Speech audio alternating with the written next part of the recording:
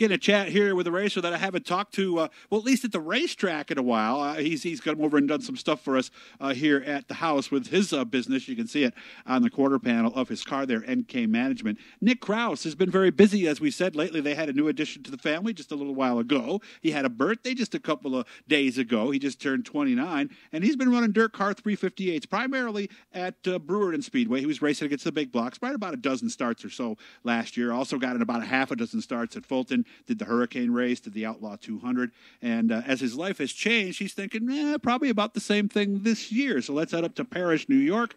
Nick Krause, we've known him, and of course, if you guys were at the track maybe about 15 years ago or somewhere around there, and you remember they had a junior flagger on the front stretch, that was Nick Krause. Nick, how we doing, man? Good. How are you, Doug? So how long ago was that now that you were the junior flagger? I would say probably closer to 20 years. I think I started when I was about 7 or 8, and then I ran through that till I was probably like 13-ish, maybe 14. I have to date myself on it. But yeah, probably about 20 years ago, roughly. Right. Is that your plan for after you retire as a driver to go to the flag stand? For real? Probably not. I think when I do eventually hang it up, I think I'll just become a fan, and that'd probably be, maybe my kid will want to race. Who knows, right? Yeah. And even though this picture is from last year, you say the car is pretty much the same, right?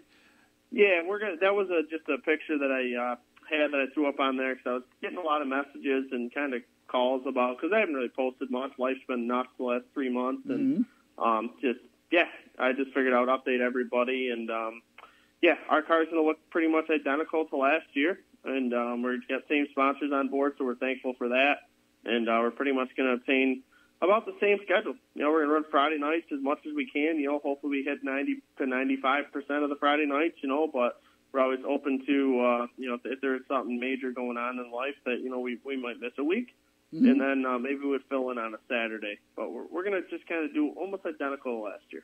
And that perfectly clean that you see underneath, that's his mom's business. So whether you need a tree cut down or something in your fireplace, or you need the place cleaned up, the Krause family can take care of you. So how much has life changed with a 3.5-month-old daughter around? Oh, a lot. Just a lot more than I think I was expecting. And she came about 5 weeks early, so we weren't really ready, but we had to get ready quick. And since then, it's just been trying to figure it all out. And, yeah, it's been you don't have as much free time as you thought you had. So that's just a little bit behind schedule with some things, and just trying to work through it. Well, the next few years are going to be a lot of fun for you. So good luck with everything. I hope you and your wife. I'm sure it's brought you two closer together too, hasn't it? You're a team now. Yeah, for sure. Definitely has been a big eye-opening experience for both of us. And just trying to work together on things, and definitely has. It's definitely done great things for the family, and we share the same bond now. So that's definitely interesting. Never thought I'd be a father per instance, and now I'm 29, and I am. So it's just life changes quick. Yeah, and young enough you can still play softball or whatever she might want to do. So that's good. Is the car ready? Could you race today? We could race in a day or so, yeah. I mean, we pretty much didn't do a whole lot of teardown last year. I mean, our motor was pretty fresh. Had about 6 races on it. We just got to get the new outer body hung on it and rewrapped. But, I mean, we're going to start at Brewerton for practice in 2 weeks with last year's body, and in turn getting our new body and the wrap done. So, but we could race in a day or two if we really wanted to. And you put 6-8 hours in, and you're pretty much ready to go.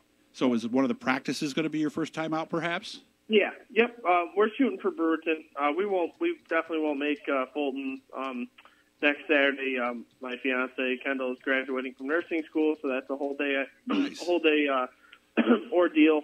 So that's got me booked Friday, Saturday of next week, and then we'll hope to get to Brewerton there for that practice. I think April 30th, May 1st, somewhere in there, right? Mm-hmm.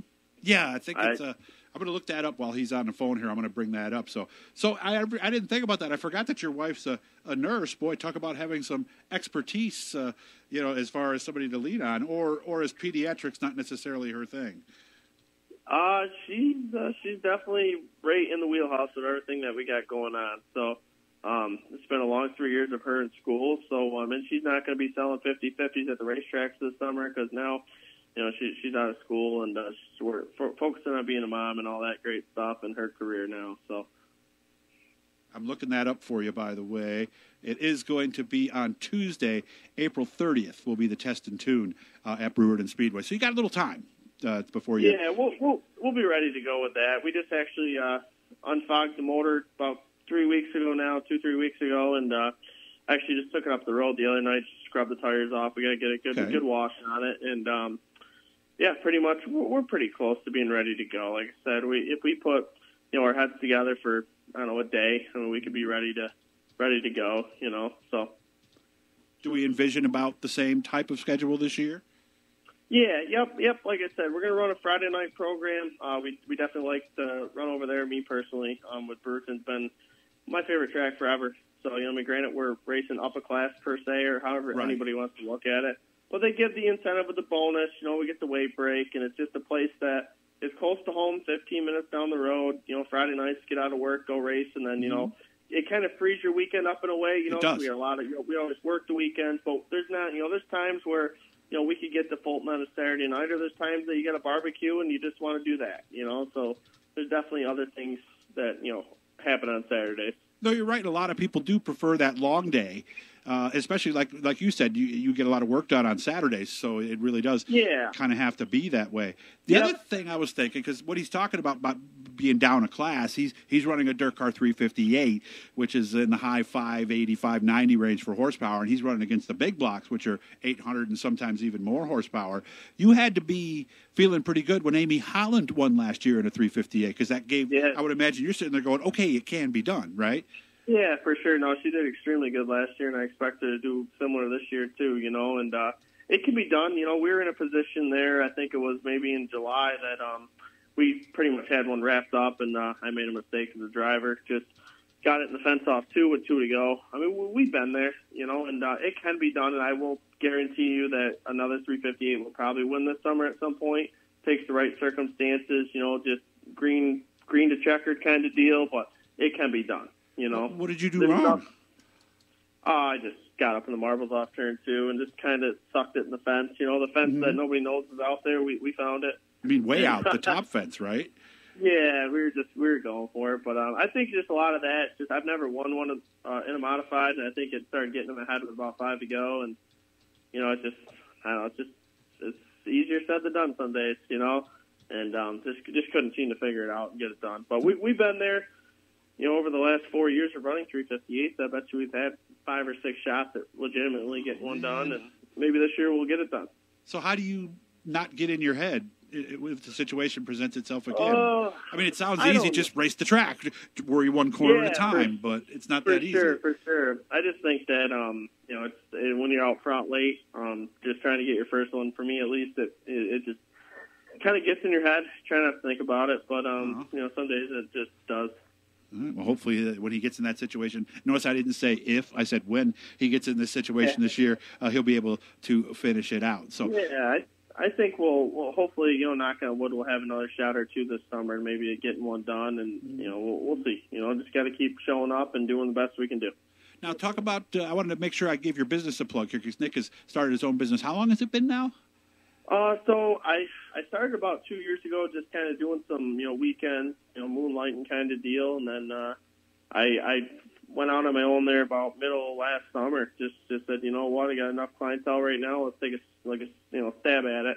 Okay. See what happens. And, so this is my first, full spring, summer, fall kind of deal of really being on my own. Mm-hmm. And, so that was another part of our reason between having a child and really just wanting to put my eggs in the basket of making sure that, we could provide for the family, Sure. So that's why racing was, it's there, but it's also not the priority is when you lived at your parents' house and you didn't really have much overhead and you can just go race every night of the week, per se. Okay. So that's no matter what project you got, we're just running out of time here, Nick. That's all. No matter what it is, pretty much Nick can handle it. Is that? But I've got 10 seconds. Is that about the best way to sum it up, Nick?